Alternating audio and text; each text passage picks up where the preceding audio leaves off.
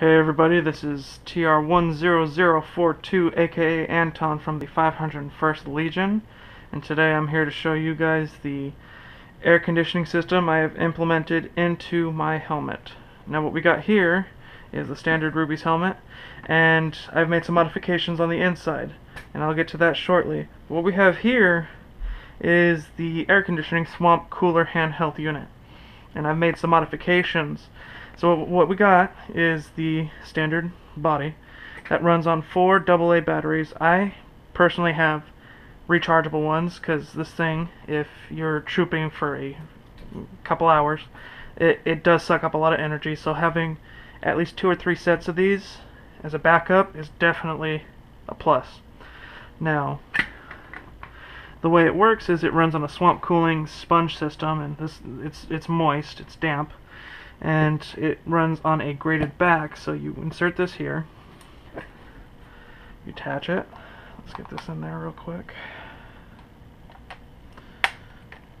and there you go. Now the fan on the inside ends up pulling air through the sponge, and it semi-super cools it, so it's getting cooler air, and as you can hear, it's a pretty powerful fan.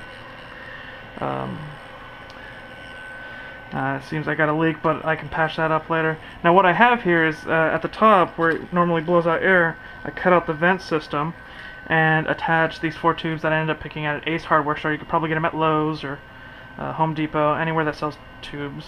And they blow out air. You can probably hear it if I get it close enough, but having this circulating air into your helmet will save your life if you hate being hot and you hate being all sweaty and trapped in it.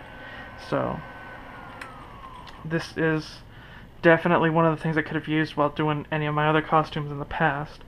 So the way it works is, you have it running up into your helmet just like this, with it sitting on your back. So this will go around your neck, and very concealable, running up into your helmet, right on the visor, wherever you feel, the S shape, double nose area, whatever you want to do.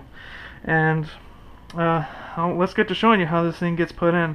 So right here I have 2 Velcro attachments, which allows me to grip it in, and I'm thinking about installing a 3rd one right here on the back to have it firmly secured so it doesn't shake around. But right here, where it's a little too close to the visor, because it's probably going to block air, so I just have to readjust where the air goes. Just sits right there, and let's get these bad boys in. You can take a quick gander at how this will look. Alright. Put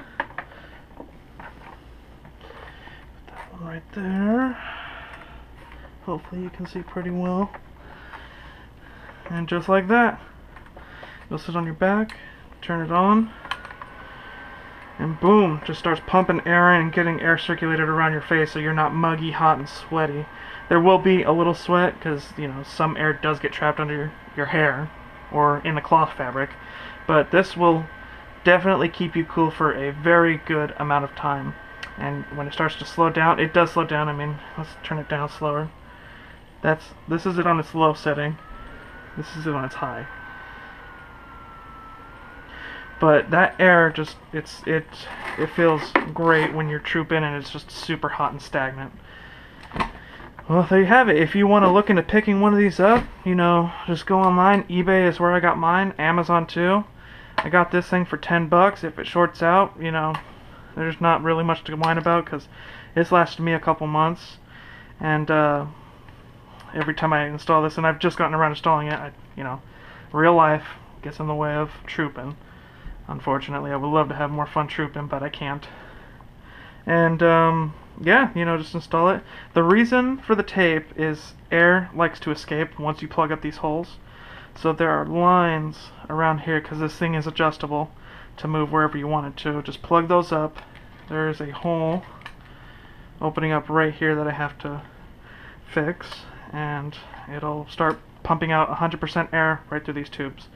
But any questions or comments that you want to ask, leave them below the video, and I'll see about getting back to them. Alright, thanks, bye.